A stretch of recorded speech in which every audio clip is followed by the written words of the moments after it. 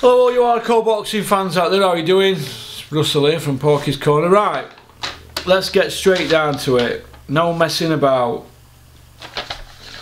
Bricktops show on BT Sport at York Hall. Let me just get this in first. Eddie Hearn's average opponent ranking were 142 for his opponents, which is very, very poor. Way down way down over the last few years. It's just going down and down and down. Frank Warren's opponent ranking is 373. I mean, what is Frank's? What are you serving up, Frank? Oh, I mean, old Bricktop, he's got some front, hasn't he? But 373 ranking over 6 fights. Fair enough, Eddie only put 5 on, but we average it out. 373 ranking. All his fighters won. I'm not surprised fighting guys with these rankings. Listen to this. We've got first up Donovan. He's fighting a guy ranked 894, Newton. Then we've got Dennis McCann.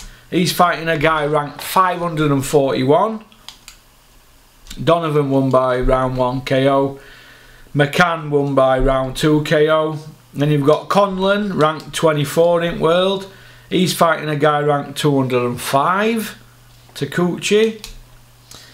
Conlon KO'd him. Then you've got Frampton.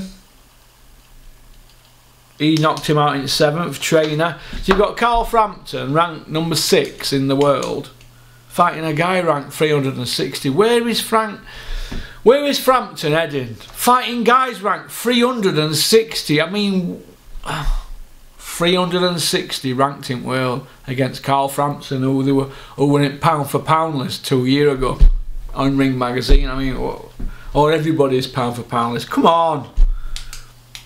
Williamson beat Scarf, who's ranked 122. Beat him on points. Then you've got Archie Sharp, beat a guy ranked 115. I mean, these guys are not challenging themselves. They're fighting guys that it's a win. I mean, Frank got 6 home wins there. And what did Eddie get? He got 5, and they're all saying that Courtney won, aren't they? So he would have had 6, wouldn't he? But Rachel Ball got the decision. I had it to Rachel Ball. Like, what a close fight, though. It doesn't warrant a rematch, but I'd like to see it again. But garbage, utter garbage from Frank and garbage from Eddie Hearn. It's garbage, and nobody dare say a word.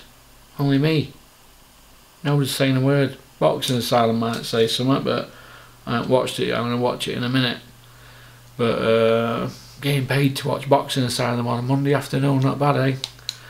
So I'm not happy at all. Boxing's got to do a lot better. Got to do a lot better. That's just my opinion. I think there were a couple of other things went on as well. Maxie Hughes won. Well done to Maxie Hughes. He beat O'Donnell, wasn't it? Jessica McCaskill beat Celia Brackhouse. That's just bombed Eddie's fight with Katie Taylor that they were trying to make, hasn't it? Benavidez beat Angulo.